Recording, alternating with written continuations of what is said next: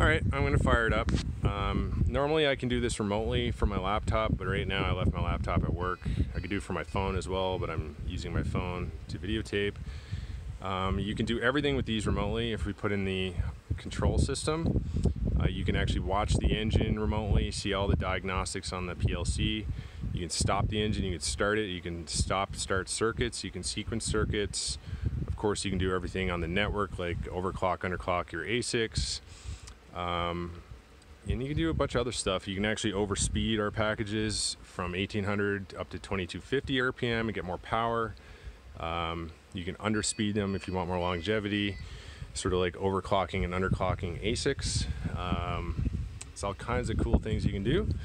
But right now I'll just fire it up and probably stop talking because it's very loud.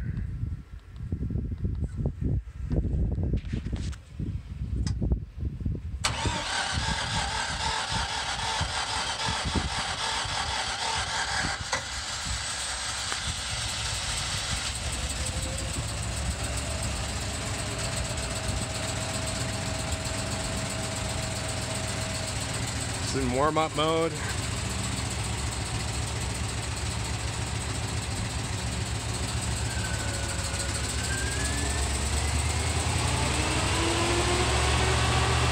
And now it's at speed. So there's already a vacuum here.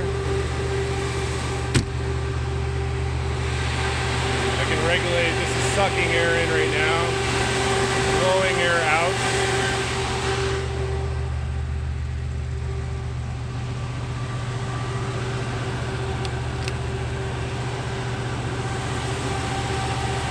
These will all fire up automatically, but I'll just accelerate the process.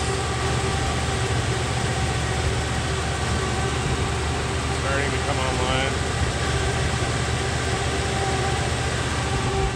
So I just jacked them all on instantly.